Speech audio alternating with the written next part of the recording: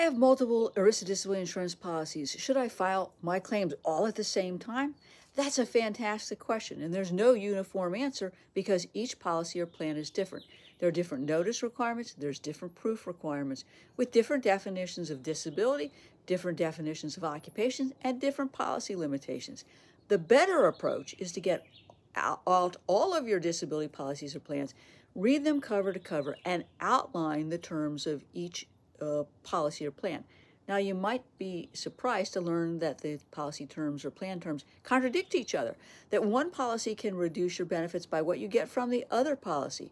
One disability policy may say that there's a 3-month waiting period, known as an elimination period, before you get benefits, while another says it's 6 months. I've seen them as long as a year.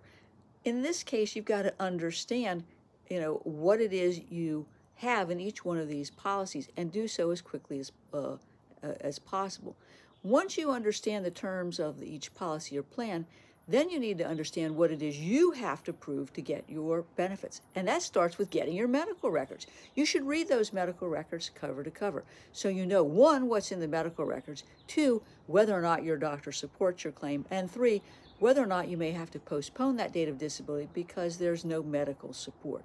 So generally, I think it's wise for you to consult with an experienced ERISA disability attorney such as myself, who can do the analysis of each policy, do an analysis of your medical records, and create a winning strategy for getting your disability benefits. That might include the timing of filing a claim, the nature of the claim, and the necessary medical and financial records that will support the date that you're claiming. That's particularly true if you have a residual disability benefit in any of these policies or plans.